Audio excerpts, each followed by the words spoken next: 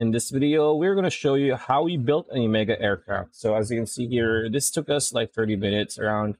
So we sped it up. As you can see, we made one tall foundation, and then we put pretty much, I think, 12 8x8s, and then we put some stone or concrete or rock railings. And as you can see, we made a mistake, and we adjusted it, the railings, I mean, so that the dynamic foundation would fit.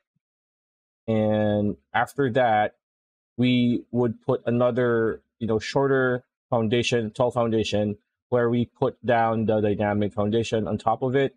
And then we put, and you're going to see, we're going to put, as you can see, we're still figuring out adjusting stuff. But we're going to put 4 big thrusters. Some people use 5, but it doesn't work anymore. So 4 big thrusters, it still works the same way on each dynamic foundation, and then a action switch, action lever on top of it, and then we would tear off the foundation on top of it so that it would pretty much lie down on the edges, and then we're gonna turn off the switch, right? You're gonna see later. We're gonna turn off the switch on to see if each dynamic foundation is working.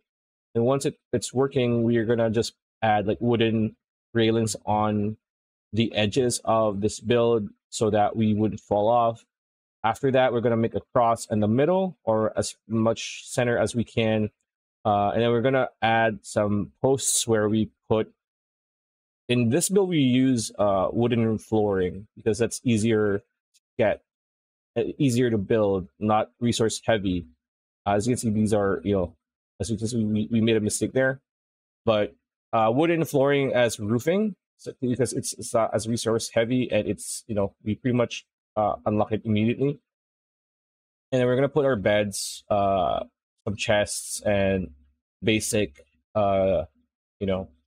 basic equipment like log, the lumber mill, your crafting bench, and so on and so forth. And yeah, just watch the build. As you can see, it's, we don't need any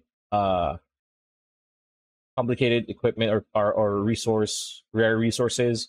You just need to be able to have had unlocked the dynamic foundation, the big thrusters, and the switch.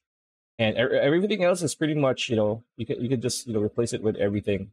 As you can see here, we are putting some stone, like walling, like the narrow ones, so that just in case the dynamic foundation tries to fly up, it's going to be blocked. It's not going to fly out, and you're not going to crash down. And yeah, just continue watch a build, and that's pretty much it. That's a video. Continue watching it. We'll see you in the next one.